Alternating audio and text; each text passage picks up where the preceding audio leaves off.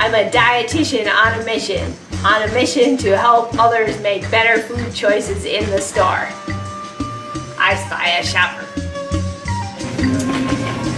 Do you think we have enough cereal to last us for the rest of the week? No, I think we need at least 3 more boxes of cereal. Okay.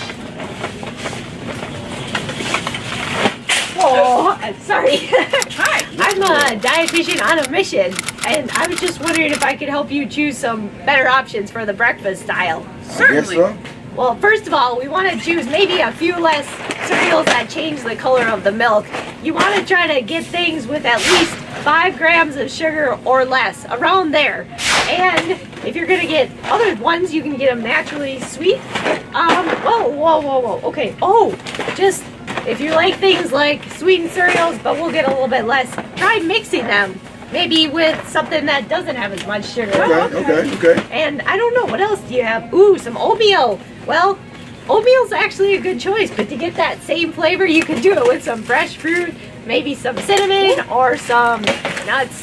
I don't like those. My come. Oh, wait. Oh, honey bun. No. No honey bun. Okay, well, what else you got? You have Pop-Tarts. Did you know that one of these has more sugar, actually, than a serving of cookies? So you might as well just have cookies for breakfast. Thank you. Well, just occasionally. Okay, so you also like granola bars. Make sure to read the ingredients to look for things that you recognize. And remember, always in everything in the whole aisle, at least 3 grams of fiber. Because you need 25 grams a day. Let's say it together. 3 grams of fiber. All right, so I think we've done okay. Yes. Thank you, guys. I'll see you soon. You're right. Hey, look, this has 9 grams of fiber.